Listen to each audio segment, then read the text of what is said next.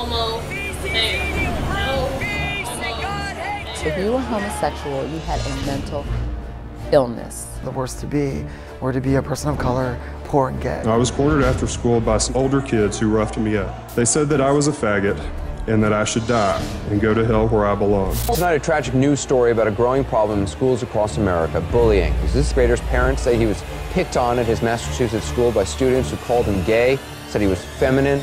Carl later hanged himself. From the time that I was 8 years old, I cross-dressed. I was afraid of being assaulted. Homosexuality is not God's best. I would say, Lord, take this away from me.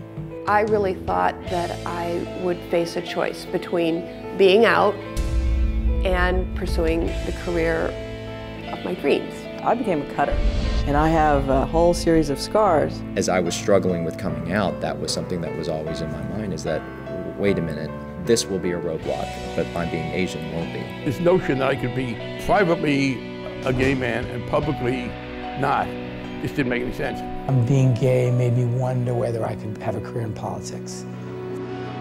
We think that we have limitations on us. There are other people around us that share the same fears, the same concerns, and only by communicating it do we realize we have strength to be who we are. When I look back on my life at 90, I'm going to know I was true to myself. Symbolism matters, that a young person can say, there's been an openly gay person elected to the United States Congress. Maybe there are limitless possibilities for me when I grow up. If you are the kid of a maid and a gardener and you can become an elected official in the 8th largest city in this country, the American dream is alive and well.